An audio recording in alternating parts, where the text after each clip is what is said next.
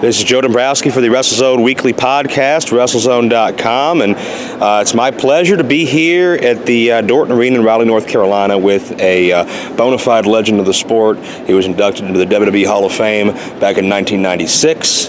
He's here alongside his manager, Nightmare. He is the Boogie Woogie Man, Jimmy Valiant. I got to ask, how does the Boogie Woogie Man feel today?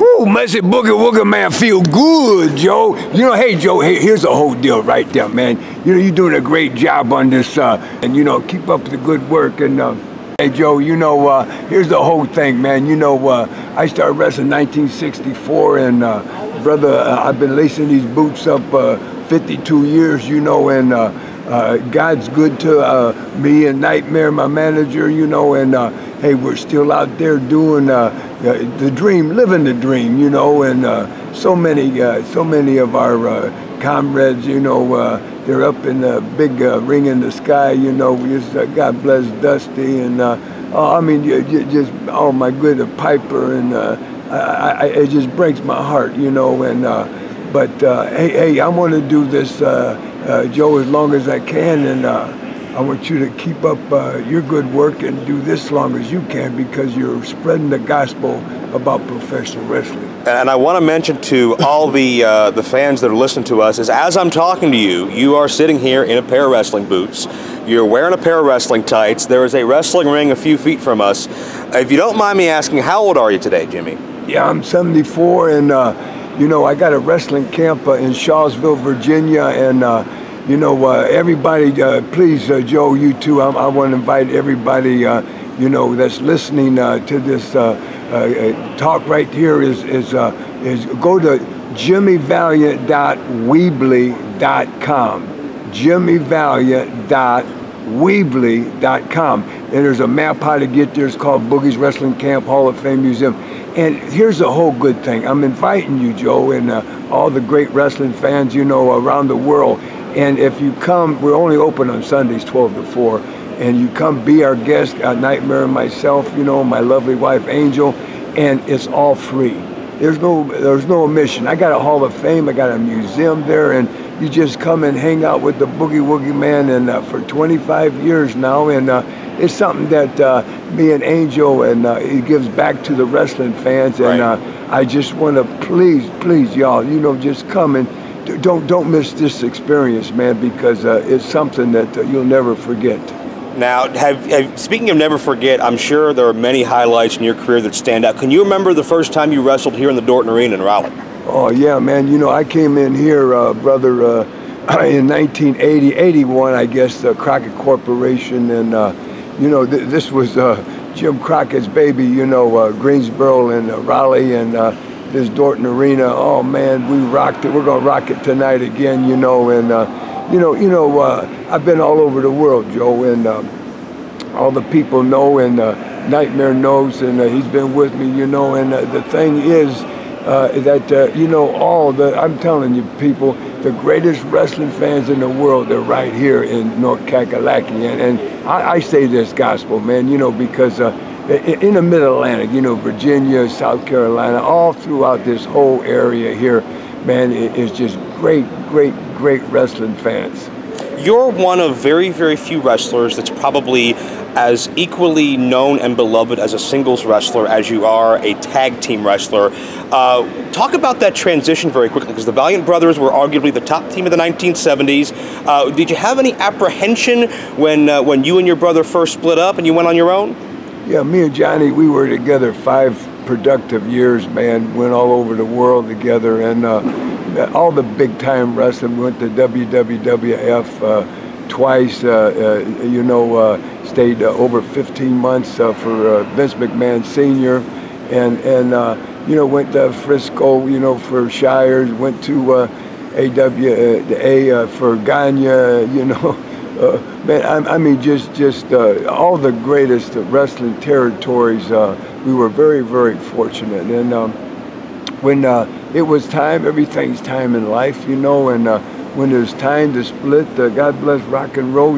They've been together 25 years or 35 years, I think, you know, and you know, still cooking, but Ricky does stuff on his own, and so does Robert, but they hook up together, and And but we did 5 great productive years of Valiant brothers, Hanson, Jimmy, Luscious, Johnny.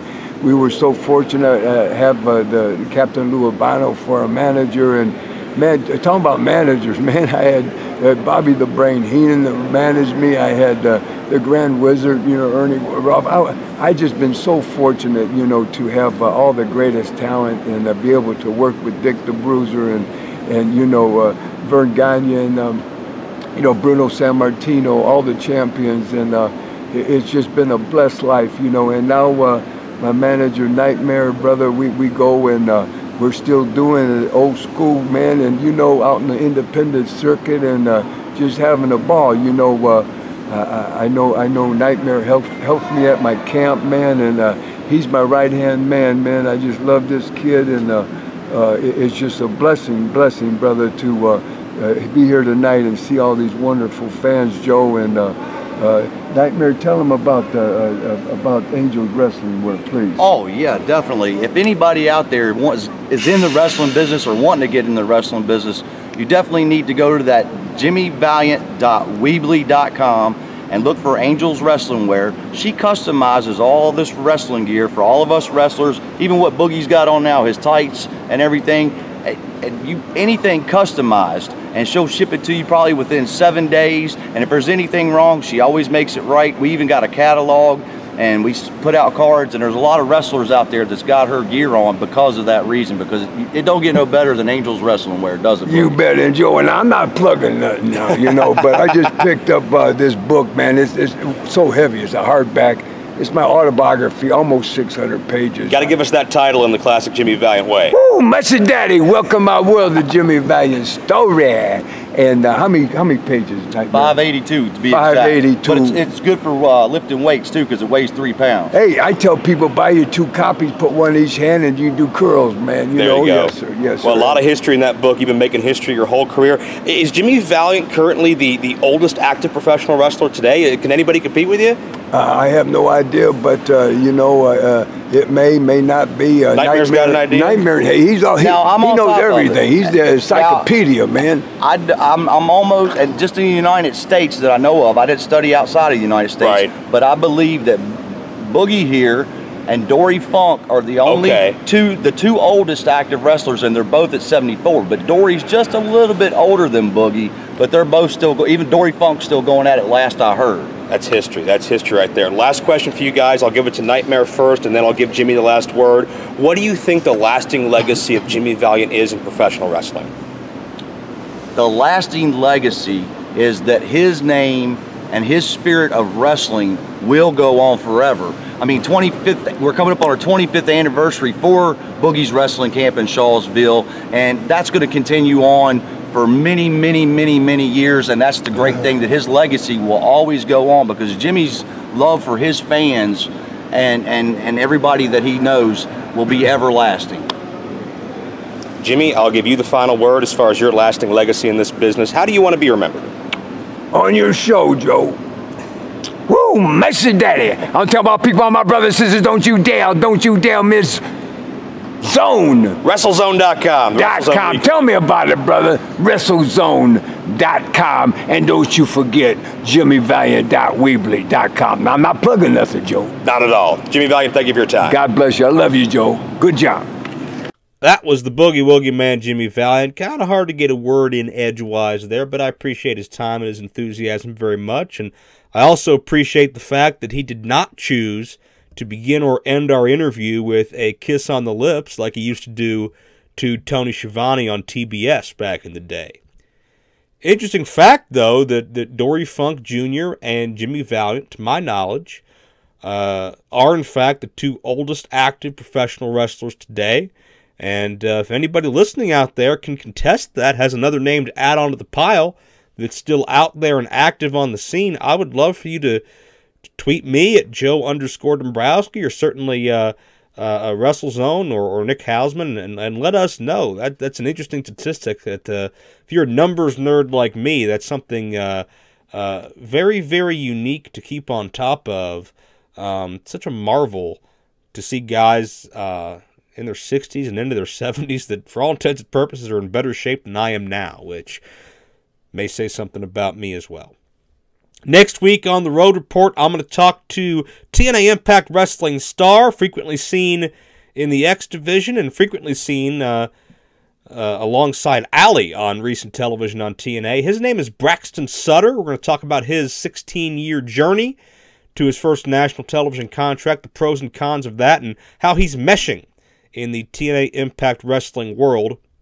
Great time to talk to Braxton as we prepare for the first live episode of Impact Wrestling on Pop TV coming up later this week in conjunction with another mega television taping schedule for TNA Wrestling as they are under new management in 2017.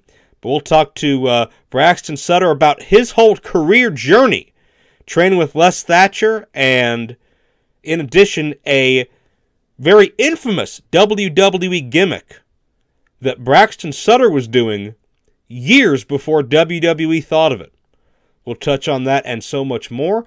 My website is joe-dombrowski.com. Merchandise, scheduling, outsource announcing, and so much more. Years worth of results. I'm going to update my 2016 results to reflect the rest of that year very soon as well. My social media links are on there. You can find out all that information as I go back on the road this weekend, Pro Wrestling Express, here nearby in McKeesport, Pennsylvania, as I ease into my 2017 travel schedule. You can find out more about them at pwxtv.com. Thanks for listening to The Road Report. We'll see y'all next week.